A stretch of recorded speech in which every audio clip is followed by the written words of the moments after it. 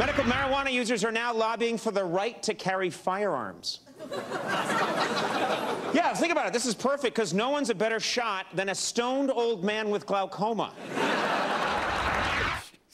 Well, entrepreneurs competing for licenses to sell medical marijuana may ask to carry firearms as well. There is a green rush in states where medical marijuana is allowed, and why not?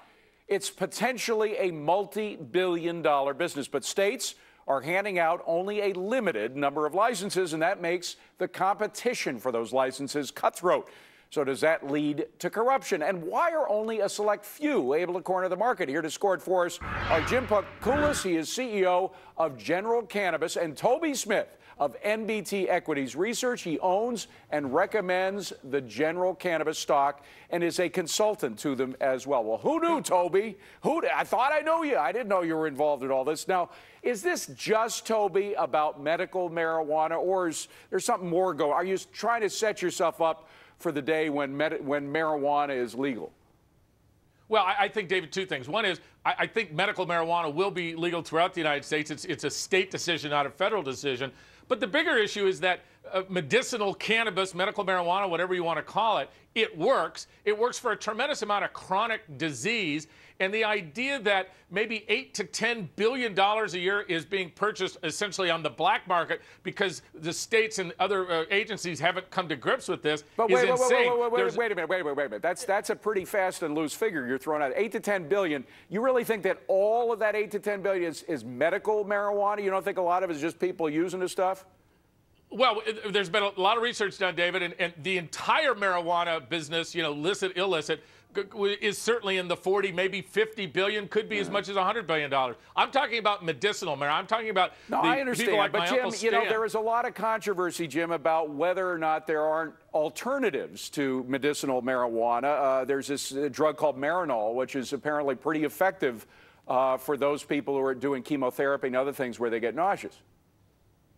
Yeah, but I still think the actual product itself, the natural product, is by far significantly better than any synthetic that can be derived from a pharmaceutical company. It's like getting a synthetic wine. You just can't. It is not as effective as the actual product itself. Well, the natural not everybody agrees, Jim. Let me I mean, I could quote a number. I'm sure you've got quotes on the other side, but there is no evidence that smoked marijuana is better than Marinol. That comes from one doctor. The Crohn's and Colitis Foundation says the harmful side effects of marijuana far outweigh its potential benefit. So there's controversy on this.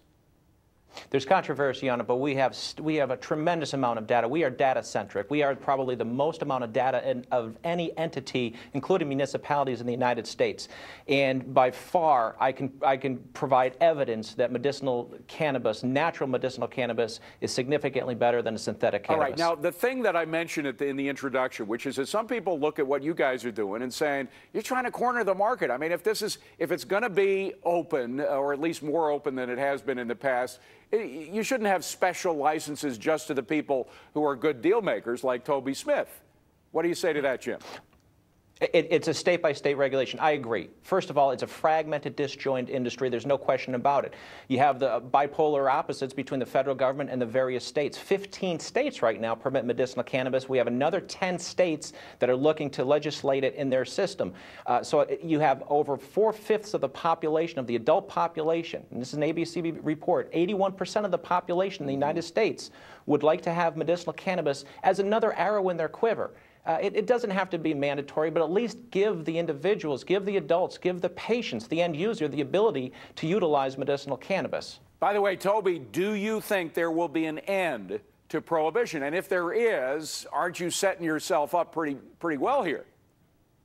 Well, in my personal opinion, yes, I think there will be, because I think the evidence completely overwhelms whatever crazy idea the federal government has about what medical... But did that weigh into your decision to actually own and recommend and consult with these guys? Absolutely, David. I mean, we look for the next big thing, and if you look at for chronic care, this is a treatment that is going to grow into the tens of billions of dollars. All right, guys, we got to leave it at that. Jim Pakoulis and Toby Smith, best of luck to you guys. Thank you very much for coming. Coming up on deck, real solutions.